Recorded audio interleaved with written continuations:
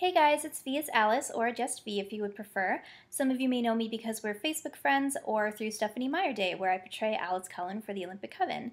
But apart from portraying Alice for Stephenie Meyer Day, I'm actually really hands-on in the planning of the event year-round. So I'm really big into event scheduling and coordinating. I do public relations. I'm really active on our social media pages, particularly Facebook. So I wear a lot of hats, and it's so I can help out Stacey Chastain, our fearless leader, without whom Stephenie Meyer Day, as we know it, wouldn't even exist. So thank you so much for Stacey, and I'm really happy to do what I can to help her out. So I just wanted to talk to you guys today about what the Olympic Coven has going on independently from Stephenie Meyer Day, and a little bit about Stephenie Meyer Day itself next year. And what some of you may not know about Stephenie Meyer Day is that it's an independently funded event, so we don't get our funds from a corporation or from a city council. It's all basically whatever we can put together, and that sort of dictates what kind of event we have. And because we have really big dreams and we want to make Stephenie Meyer Day the best event it can be every year, and an even better event every year, we're doing some other events next year to sort of help us fund it. So through merchandise sales and things like that, we're hoping to really generate some more income from Stephenie Meyer Day so that we can make this the best Stephenie Meyer Day ever. Stephenie Meyer herself may not come next year, but we're doing everything that we can to build even greater experiences for people. So let's talk about what's happening next year. So the first event we have coming up in 2014 is called Mystic Falls at Twilight Girls Getaway. It's in Gatlinburg, Tennessee from February 21st to the 23rd. And the reason why I'm really excited for this one is because it's actually a Twilight and Vampire Diaries crossover event. So it brings the best of both worlds together, and it's welcoming for fans of both franchises, which is really cool because, as we all know, there is quite a bit of crossover between Twilight and the Vampire Diaries in terms of who likes what. So I think it's a really cool opportunity to bring both fan bases together. So that event is going to be hosted by myself and our Jasper for the Olympic Coven, whose name is Josh Goff. And what some of you may not know about our Jasper is that he actually began his lookalike career as Edward.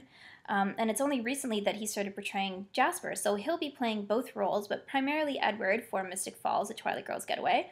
And the reason why they brought me in is because, as we all know, Edward is more of a serious character, and he tends to take himself a little bit seriously, which may not be the best personality dynamic when you're hosting an event. So enter Alice, who's a little bit more bubbly and fun to sort of play off that and make Edward feel a little bit more comfortable and interact with the crowd in a really positive and fun way. So we're really looking forward to that, especially because there will be some Twilight actors there. So Boo Boo Stewart and Guri Weinberg will be there.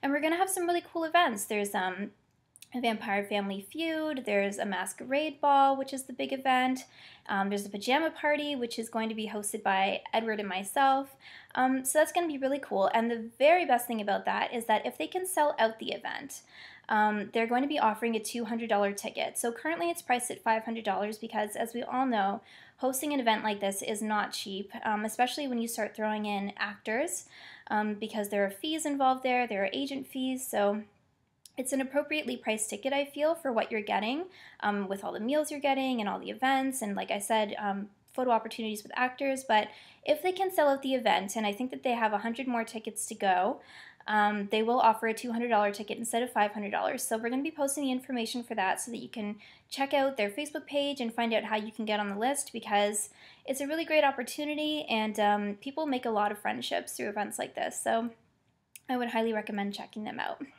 The second event that we have coming up next year is from April 25th to the 27th, and it's in Birmingham, Alabama. And I don't know how much I'm allowed to say about this yet, but I think I'm allowed to tell you, I hope I'm allowed to tell you, that it's going to be structured Amazing Race style. And I hope that that sounds intriguing to you guys, because that sounds really intriguing to me, and I'm really curious to see how it's all going to play out. And given that it's being planned by the same lady who's planning Mystic Falls, a Twilight Girls Getaway, I know it's going to be amazing. So like I said, that's in Birmingham, Alabama, and hopefully the Facebook page for that will be up soon, so we'll be able to give out a little bit more information. But what I can say about that is that the whole Olympic Coven will be there, which is really cool, and it's just going to be a lot of fun. So stay tuned for more information about that, and pretty excited. The third event we have coming up next year, which we're really excited about, is Forever in Forks. They're hosting another annual event, this time in Phoenix, Arizona, in honor of Bella. And this is from June 20th to the 22nd. And for this one, this is another event where the whole Olympic Coven will be there, which is really, really awesome, which means we get to see each other, and hopefully some of the people who we don't normally see throughout the year will be able to come. So we don't have too many details about this event yet, but they're going to be posting an event schedule soon and some ticketing information. But for those of you who were at Stephenie Meyer Day last year, you may remember, if you were there, the Forever in Forks party on Saturday night was really, really fun. We had Jack Morrissey and Eric Odom there. We had karaoke. We had amazing food. There was an open bar for those of you who partake in that. And there was a really infamous rendition of Baby Got Back by Jasper. If you haven't seen that, it may make you look at Jasper in a different light, so check it out on YouTube. It's really fun.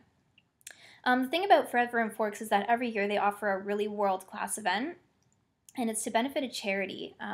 Last year it was Stand Up to Cancer, and I believe this year it's Stand Up to Cancer as well. So all of the proceeds from their events are donated to charity. They don't keep any of the money. And I think it's really important to remember that the people who host events like this don't do it for their own benefit. They do it because they see a niche that needs to be filled in the Twilight community. Like, they see events aren't happening in their area, or they see something that isn't going to be done, so they say, I'm going to be the one that does it. I have a vision and no one's doing it, so I'm going to make it happen.